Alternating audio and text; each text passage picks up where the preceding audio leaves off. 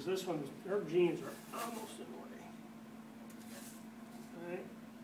So if I'm getting my anchor, two things, guys and girls.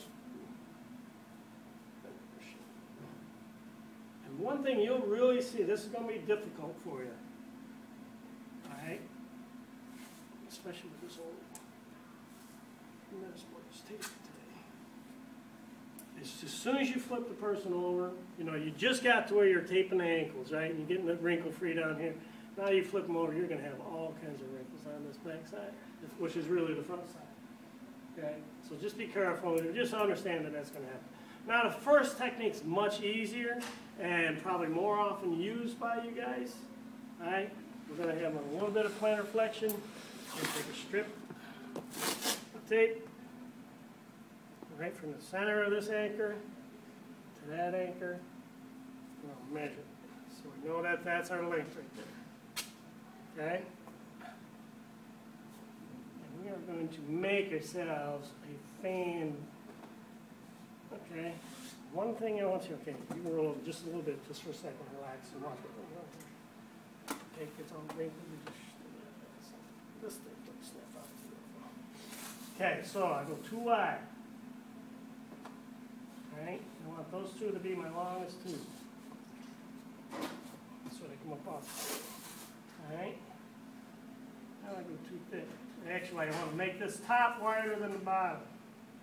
Alright, so I'm basically going to go halfway wide on that one.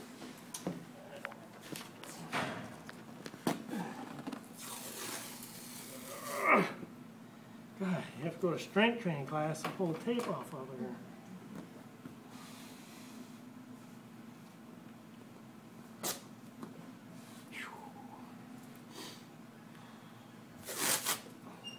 Okay, so we need this good thickness on this. All right, so you see how I put that one on a little bit shorter? A little bit shorter. Why do we do that? Why do they be shorter, Megan?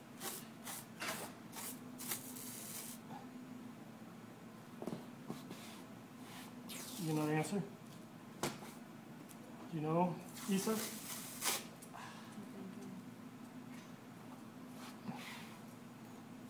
That usually won't look like that. Okay? So when you go to peel it off the table, you just grab the bottom one. It's the longest. That's why. That's why the top ones are short. No trick question. No specialized taping purpose other than getting it off the table. Does that make sense? It does. I mean, if these were the longest ones, you're going to peel it off, it's going to be still sticking to the table, the bottom ones, right? So you make your bottom ones the longest. And it all peels up together. Okay, so we put this anchor on here. We get them to the point and we got some plantar flexion. Alright, which is going to mean when we put this non-elastic band on there, and it's a little bit wide here, that's okay. Alright? We put that on there, and they're in plantar flexion. And now, Yeah, they're hanging down. no, that's a different technique.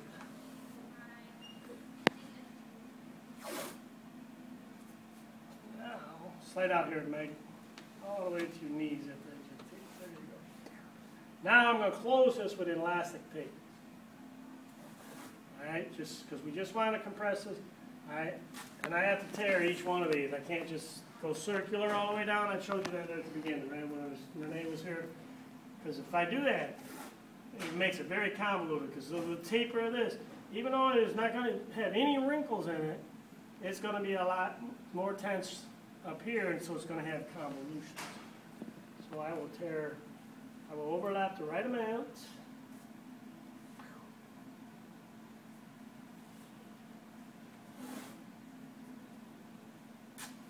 Okay, now we'll go all the way down with this. Now look, when I get down here, say I got this real wide, now I'm really bridging here. My favorite way to do this is to take this just like I showed you before, and start equal pressure straight down. You can finish it in the back, or go straight down. But basically you're going all the way down. Again, you might have these ends I'm not going to show you all.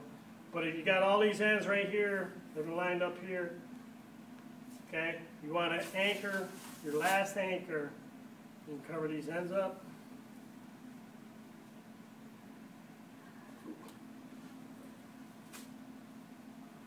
That's going to stop right there. So you stop that right there. And cover your ends up again with non-elastic tape. Okay? Now, how far down do you go with the elastic tape from the To sort the ankle joint. to the ankle joint? And above, keep it off the malleolus, keep it off the